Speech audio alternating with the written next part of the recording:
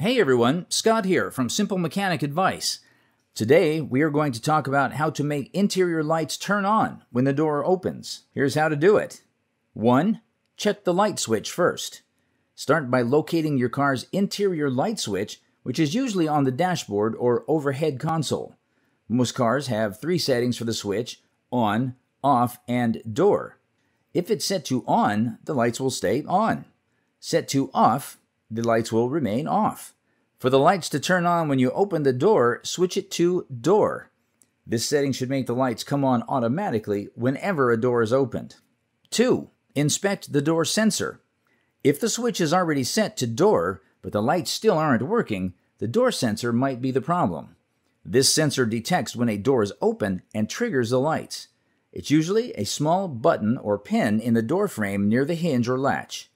To test it, with the door open, press the sensor manually. The lights should turn off when the sensor is pressed and turn back on when released.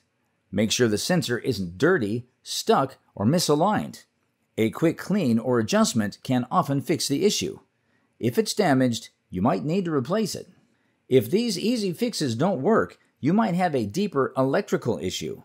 Locate the door trigger wires from your vehicle's manual and use a splice connector or solder to connect the wires securely. If you're unsure about dealing with electrical components, it is best to consult a professional. Thanks for watching.